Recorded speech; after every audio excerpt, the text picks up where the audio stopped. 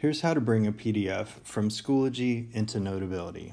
So I'm going to open up my Schoology app, and this is my sandbox course. I had previously added a PDF up at the top just for a sample. I'm going to open that PDF, it's going to download, and then I'm going to hit the Send To button on the top right hand corner. Looks like a box with an arrow going out of it. You'll notice as long as you have Notability downloaded, it should appear here as one of your options in your middle row.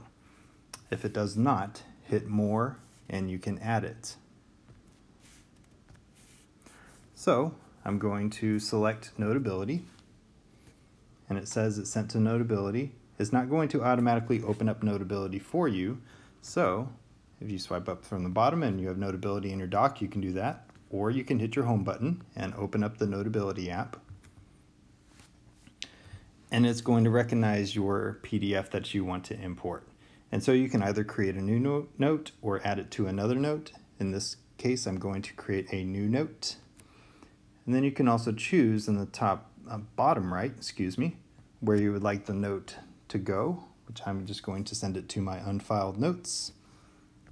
Import the note, and then you can go ahead and open it up. And here is your PDF.